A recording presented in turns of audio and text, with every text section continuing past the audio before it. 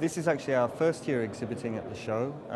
We had a look at the various defense-related shows available, and we decided that this was the one where we were most likely to meet the kind of people that we want to meet, given our geospatial area of business. The show's gone very well. We've been very happy with the turnout, with the type of people that we've been able to meet. The quality of the delegates is very high.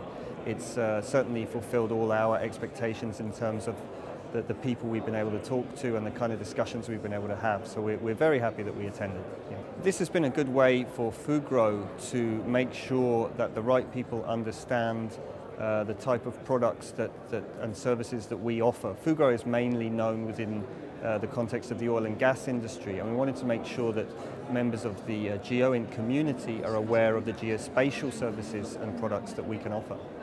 I'm certainly going to recommend that we attend in future years. I think we need to be here. I think the type of people we've been able to speak to has proven that this was worth attending. So yes, I think we'll be here next year.